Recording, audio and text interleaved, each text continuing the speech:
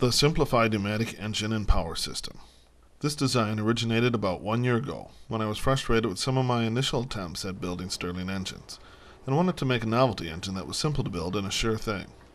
My initial investigation into possible pressure or vacuum engine designs only yielded options that seemed needlessly complex. Why drive a separate valve assembly to control airflow to the piston, when the piston itself could be the valve assembly? To this end, a new engine was born. It works on both pressure and vacuum, or both at the same time. Once built, I needed a convenient way to demonstrate the engine.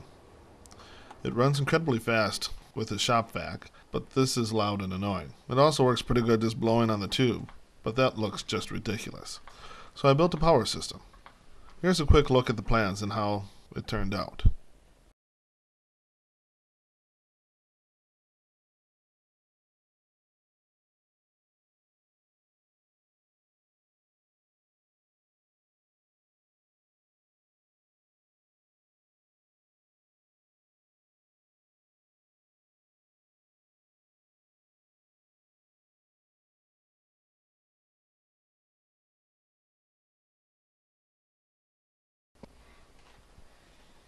The engine could have been any configuration as long as there are an even number of pistons.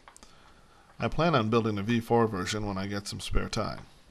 With the power system, as with most things, I would need to build design a couple of times to work out the minor issues. For instance, I should have made the joint for the bellows on the side instead of the corner.